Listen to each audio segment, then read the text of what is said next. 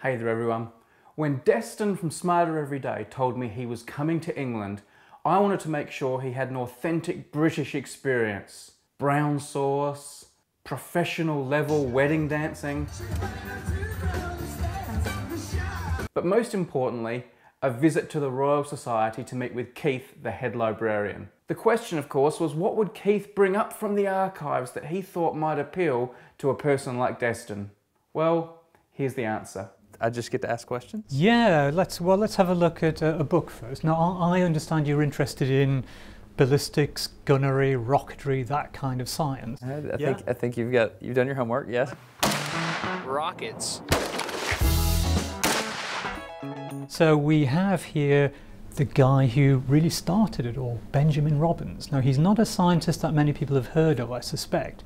He was an 18th century Newtonian, but he pretty much invented the science around how bullets travel, how fast they travel, and he did some rockets as well. Okay. So let's have a look at them. This is his great book, The New Principles of Gunnery. Have you come across this one? No, I've never seen this. Right, okay. So what he was interested in was a question of how do you, in the age before fast photography, how do you find out how fast a bullet goes? Okay, I'm liking it already. I like fast photography. That's one of my hobbies.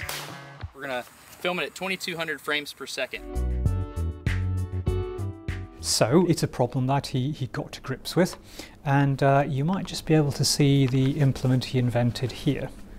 Now then, have you come across one of those before? This is a momentum trap. Yeah, a ballistic pendulum is what we were calling it at that time. I've used something like this. We called it a momentum trap, and what we did was you would hit it and you had a known mass. Am I okay to touch this? Yes. Okay, so we would hit it and we would see how far the pendulum would swing. That's exactly right, yeah. So how did he do it? How did he know the maximum height that it went? He had to have something that would move up and then stop.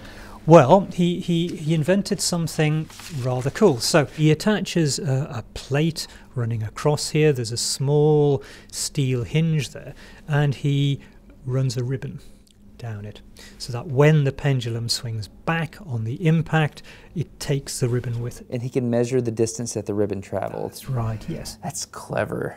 When was this? 1700s? Yep, so this is in the 1740s. Now we have a lot of Benjamin Robbins notebooks in the collections because he left them to the Royal Society. So these are just examples of his commonplace books. You can see in this one, there are some rather nice drawings. One of the things Robbins was interested in was low muzzle velocity weapons, and he's generally credited with the idea behind what became the carronade in the British Navy. I don't know what a carronade is. It's a short, far more stubby weapon that was used usually at close quarters in ship-to-ship actions. But how did those projectiles behave? That was one of the things he was interested in. I'm interested in that as well. And again, he invents something called a whirling arm. And this was to try and get a picture of what happened to objects traveling at speed. And the principle is pretty simple here. So you have a... Is this to determine the shape?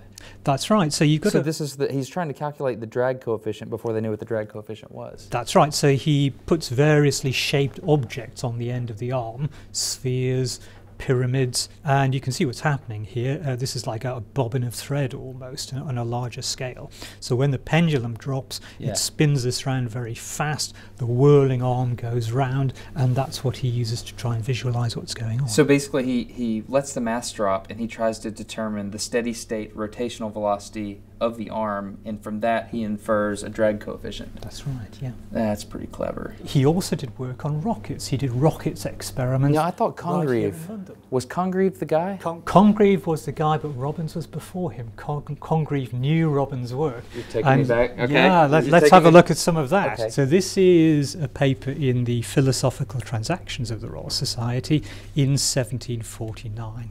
Observations on the height to which rockets ascend by Mr. Benjamin Robbins. What he's doing is firing off rockets right here in the middle of London and trying to see how far they can go. He's measuring the angles of elevation. I like Robbins. Just really beginning rocket science, if you like. He's using observation sites in and around Green Park, which is not very far from here. It's pretty small too, right? Yeah, that's right, yeah. So they're firing. This is like me doing stuff in my backyard. That's exactly what's happening here. So how did he know how high it went? He would have observers at different points, and he would look and try and measure angles against the horizon. You know, that hasn't changed much throughout the years. We still do that. We just use what we call cine theodolites today. Instead of people, it's tracking cameras, and if you have two locations and you know the angles from each, you can calculate a position. That's pretty much what Robbins is doing. He eventually gets a job out in India supervising the construction of forts for the East India Company out there, and that's where he dies, and his papers are returned to the Royal Society.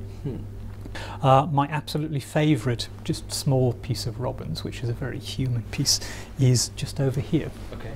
Well, this is a little notebook of his, and you can see on the front, experiments at Chatham. Chatham was where there's a naval dockyard, and he did some of his experiments there. But this is his little logbook as well that he kept on his voyage to India. One of the things he does is stop off every now and again, make observations with a Hadley instrument, and he records those in this little notebook here. A Hadley? What's a Hadley? It's a quadrant. It's a quadrant. So he's making positional observations as he goes. This is Saturday night, February the 17th, 1749-50. It's getting hotter. He's off the coast of Africa. He's in the River Gambia, and the heat first began.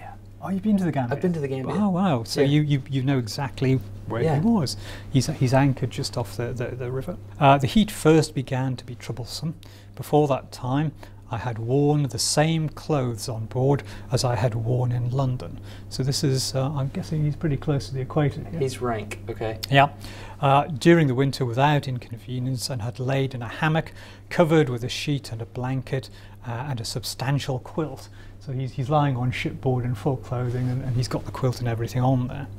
But that night I was obliged to put off the quilt, and next day my wig. He's so hot, he's finally had to take off his 18th century wig. How undignified. Exactly right. And I exchanged them for a linen cap and a white waistcoat. So Keith, even like going like to the equator, he's still going around on the ship with his big Isaac Newton style wig on, because that's just what you're supposed to wear. That's exactly right. He's a gentleman, and of course that's what he would wear. Don't be silly. Of course you do that. Of course you'd wear your wig. I would, wouldn't you? I would wear my wig. So there you go, Destin, look at that. We got bullets, we got rockets, we got the Gambia, we got wigs. Have we delivered the goods? It's pretty interesting. I really like the drag equation. I like that. Drag equation? Got wigs. Go and check out Destin's channel. You already watch Smarter Every Day. Don't go and watch Smarter Every Day. Watch another Objectivity video. You've already watched all that guy's videos. Smarter Every Day, one of the best YouTube channels in the world, is here at the Royal Society, and he is going to do our lucky dip into the card catalogue. So Destin, what you've got to do is you've got to close your eyes actually. Your eyes have to be closed for this. To pick the drawer I have to close my eyes? Everything. So your eyes are closed now. Close your eyes. Okay. And what you'll do is